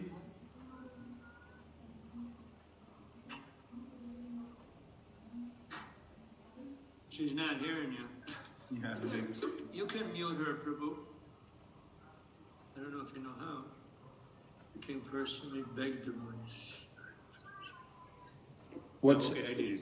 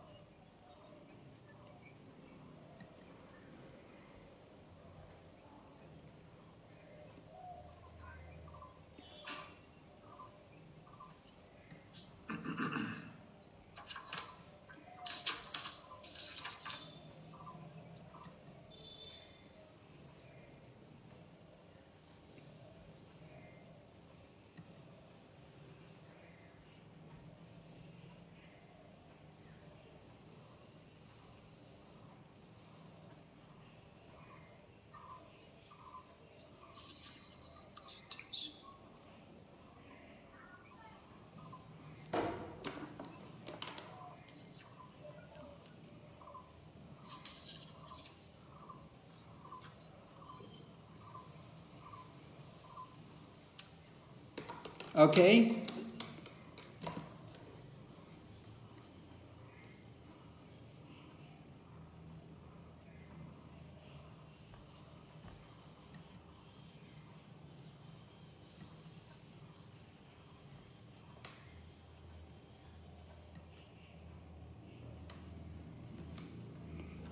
So first of all, the history of Vidura, right? But given the information about the identity of Vidura, right? Vidura is Yamaraj. Of course, Yamaraj is also a position. It's a position, it's not an identity, but it's a position which somebody's given that service. So Yamaraj, his job is to punish the sinful people, and we're given the pastime how Manduka Muni got arrested along with some other dacoits. Manduka Muni was a great yogi living in a cave, and some dacoits had come, and they were also hiding in the same cave where Manduka Muni was residing. So it happened by coincidence, the king's men came and arrested the dacoits, and they also arrested Manduka Muni. And they all got taken to court, and they were sentenced to death. And it's described how at that time there was no hanging, or there was no gas chamber, but they had a system. They were stuck on some very sharp, upraised spikes, and they were put into these spikes. I think it's mentioned also in the time of Lord Chaitanya Mahaprabhu. One of Ramananda Roy's brothers was also arrested, and he was raised. He was also going to be killed, and he had to walk onto these spikes which were up from the ground, and he was up there waiting to be pushed out onto these spikes. It's a very horrible way to die, really.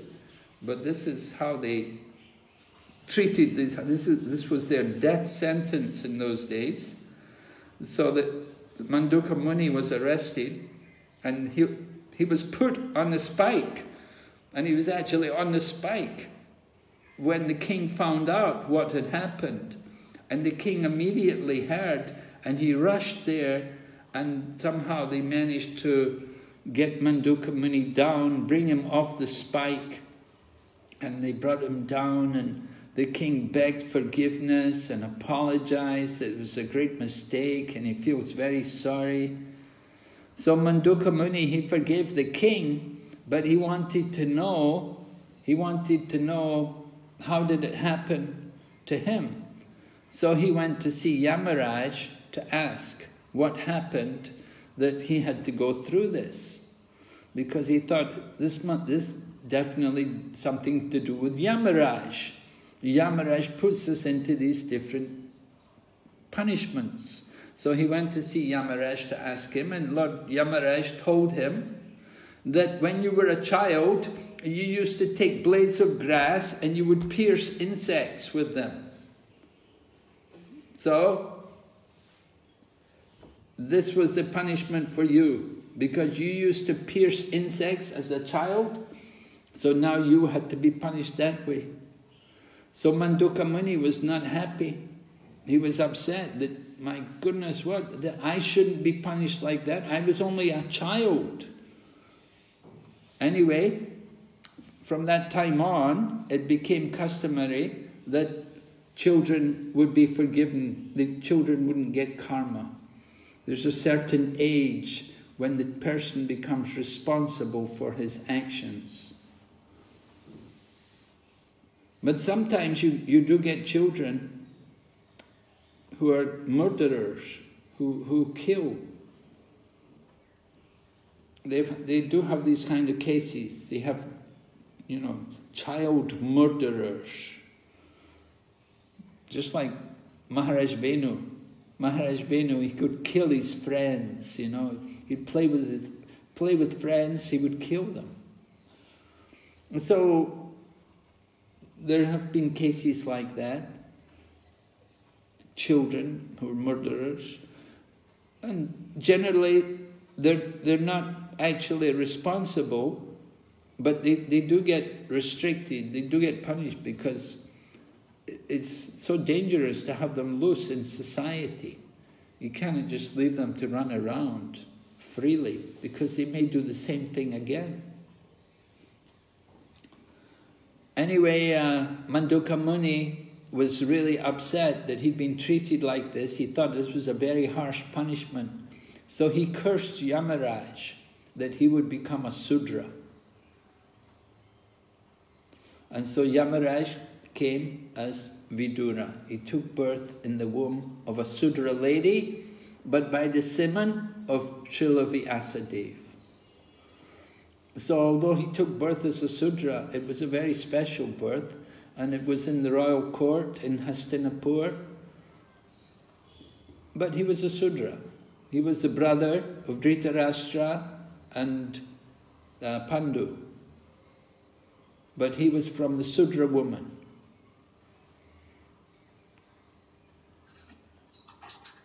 Now, Prabhupada wrote a letter to the GBC, and he warned the GBC. He said, you are the managers. He said, you have to be very careful. You may get punished just like Yamaraj to become a Sudra. He said, if you don't deal properly, and fairly with people, then you can also be punished. Just like Vidura was punished, just like Yamaraj was punished to become a Sudra. He said, you may also get punished in the same way. So you have to be very careful. He said, this is your responsibility as GBC, that if you're not fair in your dealings and you don't satisfy people, then they can curse you, that you may become Sudra. So Yamaraj became Vidura, but as Vidura, it was a blessing for Vidura, because as Yamaraj, he was only meeting sinful people every day. So many sinful people would come and they would have to be punished.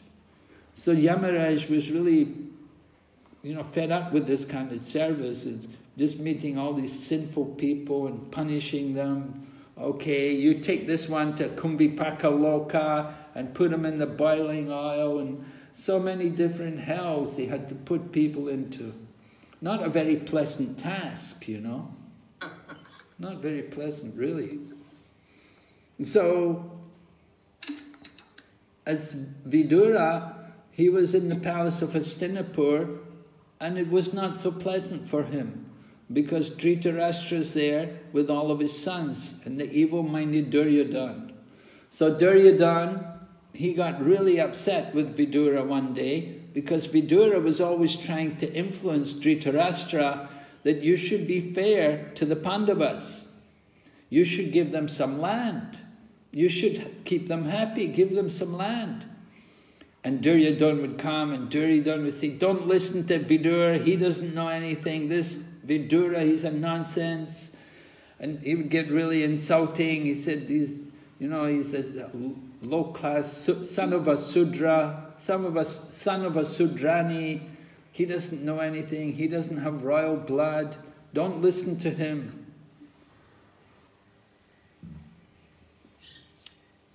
So in this way, Vidura was really insulted, and actually he was driven out from the palace. Duryodhana kicked him out of the palace. He said, get out, you shouldn't stay here. We don't need you here staying with us in the palace. You get out of here. So Vidura was driven out by Duryodhana. So it was a blessing for Vidura. He saw the mercy of the Lord, that the Lord has put me into this condition, that I've been driven out of my home. I can go to visit all the holy places. Now I can go and find the saintly persons, go and meet the great sages, go and visit the holy places and hear from all the wonderful devotees. And so it was a great blessing for Vidura to be put out from the home. His Holiness Mahavishnu Goswami, very interesting person. He came to Krishna consciousness. He was about maybe 70 when he came to Krishna consciousness. When he officially came, when he fully came to Krishna consciousness, he was older. But he used to say, he passed away in his 90s, he used to say, he said, it's better to leave home before they tell you to go, rather than, better you go yourself rather than wait until they tell you to go. It's better they say, where did he go, rather than when is he going. If you wait until they say, when is he going, you know, this is really difficult, maybe difficult to go. But if you get out on your own, by your own steam, under your own efforts, get out from the home, freed from the entanglement, that's better, that's glorious. And don't wait for them to want to get rid of you, to get you out. So Vidura was out from the home, he was freed, and he went to travel. And he traveled for 30 years. He traveled. So he was really renowned. He'd been traveling to all the holy places, and he met with Uddhava, and he met with Maitreya, and he got this all in the 3rd and 4th canto. You can read about Vidura meeting with Uddhava and then Maitreya, and all the instructions, because Uddhava and Maitreya, they had been with Lord Krishna just before Lord Krishna departed from the world. So they had received all the final instructions from Lord Krishna. So Vidura was really blessed to hear all of this. He got so much instruction from Uddhava and then Maitreya. And he's really a renounced, enlightened person. He'd always been good. He'd helped the Pandavas when they were there. He warned the Pandavas that when they were going to stay in the house of Shelak, he warned them, be careful, there's danger there, that home can go on fire. So he'd always been kind and helpful to the Pandavas. And then when he was driven out from Hastinapur, he went traveling, then he got fully enlightened, he became fully real. So he was a renounced person. So what is his position, his qualification as an acharya? What do you say? Yes? What is Vidura's qualification? How can we understand him as an acharya? Anybody? Why would we consider Uddhava suitable as an acharya? Yes, Chandrika Mataji? Because he was educated by Maitreya Muni, and because he renounced the world for the spiritual enlightenment, and he had the transcendental knowledge, and because he was actually Yamaraj in his previous life. Well, I don't know if we can actually credit that as a qualification, that he was Yamaraj in his previous life, therefore he's qualified to be an acharya today. But we have to look at the actual qualification. And you've mentioned two very good, very important qualifications. Gyan and Vairagya. Yes, that he had full knowledge, he'd been properly trained and educated by a very qualified person, as we said, by Uddhava, then later on by Maitreya. So he had good instruction from them. He'd learned everything, very important teachings he got from them. And then, as you also said, that he was detached, he was renounced. He was just, he had nothing, he was really niskinchana. He didn't claim to possess anything.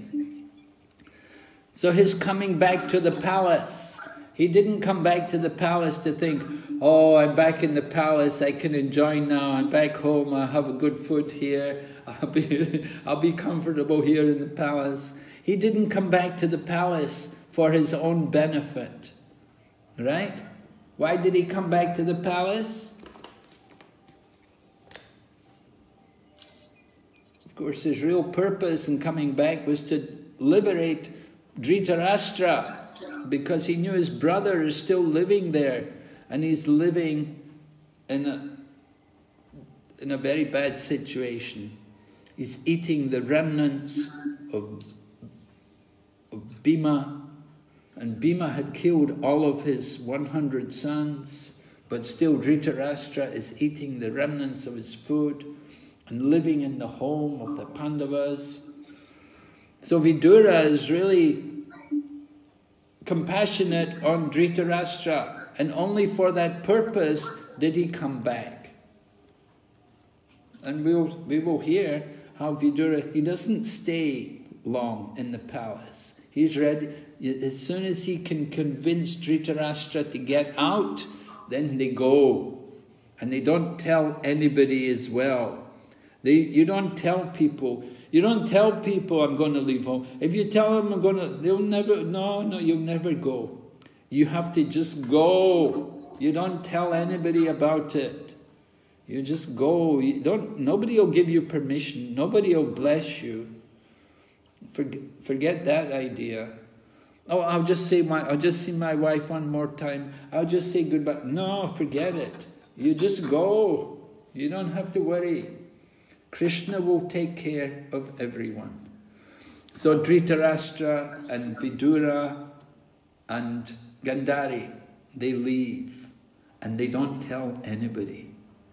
And Vidura wonders, what happened? Where did they go? So that is the result of association. Dhritarashtra got good association from Vidura. This is the acharya, that he has that potency, that he can influence the mind of the other person to convince them of the need for Krishna consciousness. So we'll go on tomorrow to discuss more about Vidura and Dhritarashtra. Okay, are there any questions? Hare Krishna Guru Maharaj, may I ask one question? Please. Yes, Prabhu? Maharaj, you said that we should not wait for others to tell us to leave the home. But you also said that when we want to leave the home, nobody is going to give the permission to leave home. So how to understand this contradiction? It's not a contradiction. It's a fact. That nobody, if you tell people I'm going to leave home, they say, "Oh, no, you just stay here. It's okay." People, they won't encourage you to renounce. They won't They would say, "No, you just stay here. It's okay." But you have to be convinced. You have to be convinced of yourself, of a better life. You have to be convinced of the need to get out from the home. Because you stay in the home, the attachment is there. If the home is an obstacle to Krishna consciousness, if it's not conducive to our Krishna consciousness, we have to get out. We have to leave it. Yes, Janmastami Prabhu? The sannyas ministry, they've, and this is backed by the GBC, now when someone that's married and is going to take sannyas, he has to get a sign-off from his wife or ex-wife or whatever. So you're aware of that? No, I didn't know that. Really? Yeah. Even in old age? I think so. That's my understanding of one of the requirements. They go on a 5-year, they go on a probationary period. For older people, then it's less. But that's my understanding. I remember, what's his name, from Denmark. Kadamba Kanna? No. Well, no, he's from Holland. But there was another one, I think, when Kadamba Swami did it, they didn't have that stipulation. The sannyas ministry formed later because there were so many fall downs. And Geez, I can't think. You know, his son was in Gurukul with my son, and Oh. I can't remember the names now. But yeah, that's part of it now.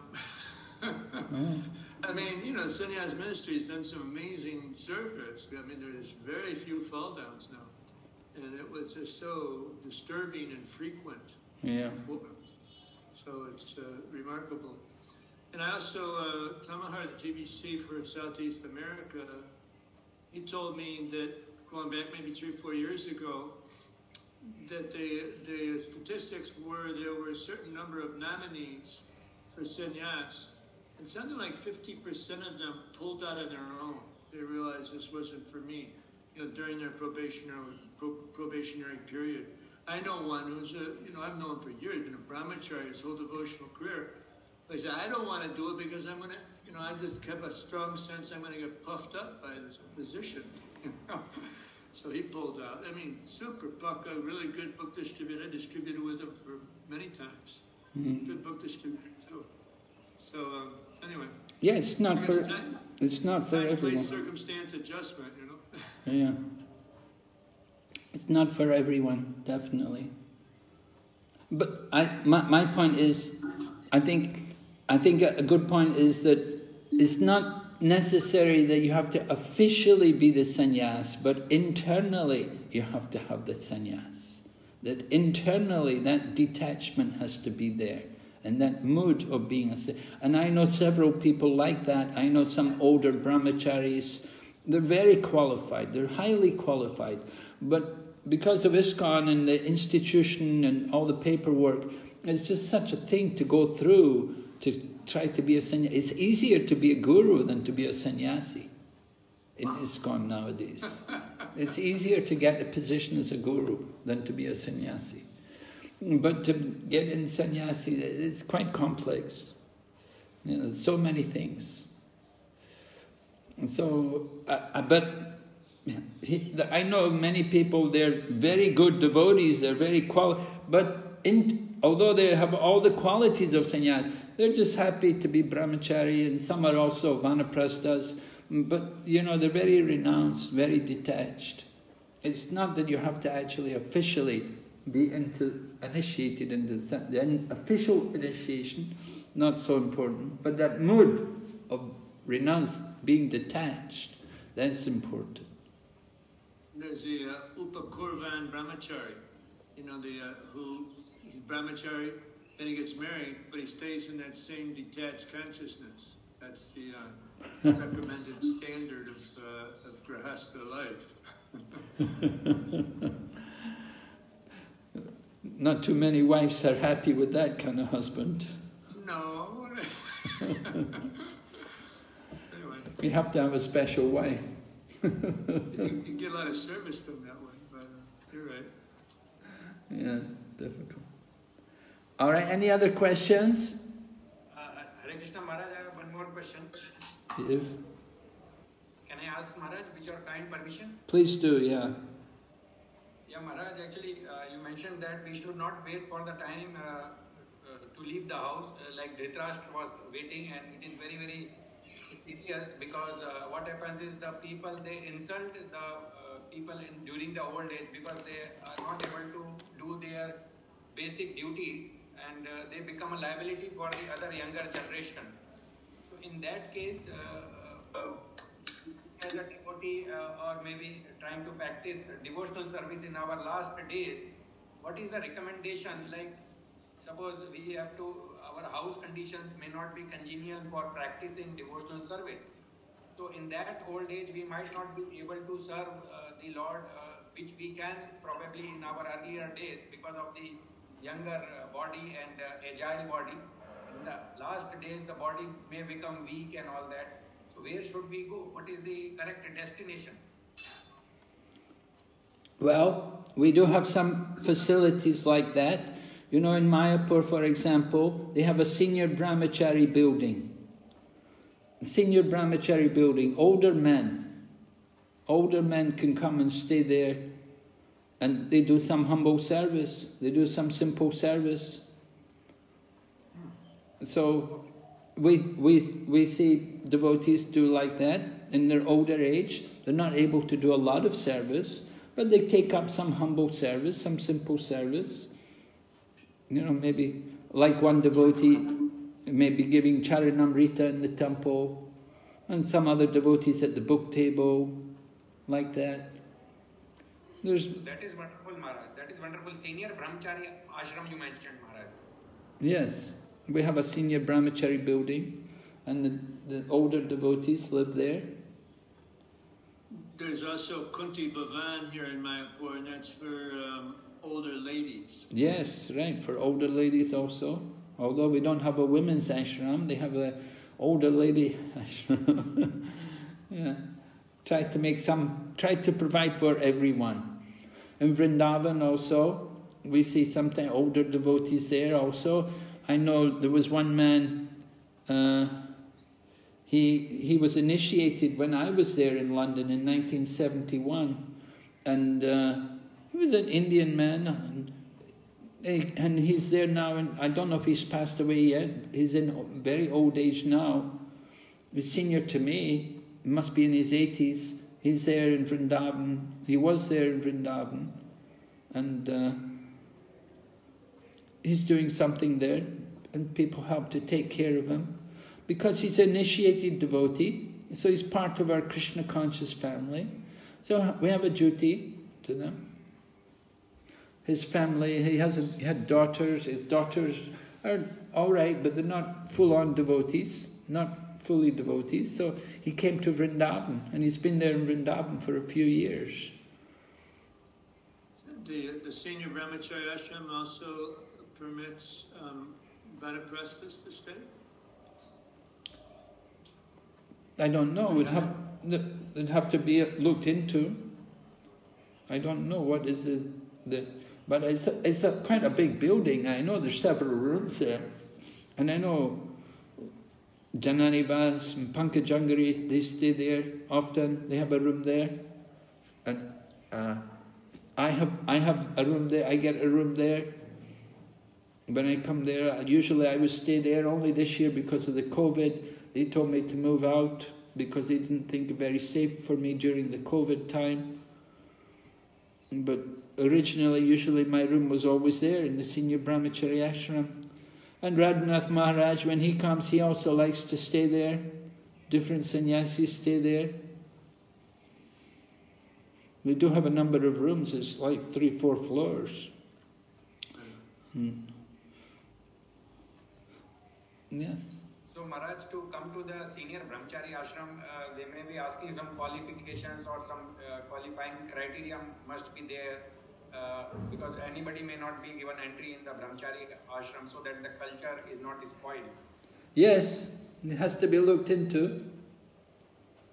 Has to be looked into. Has to be written. There has to, that's there everywhere. Wherever you go, you want to stay in the temple. We're more cautious these days. We just want, but usually somebody's initiated. It's not a problem.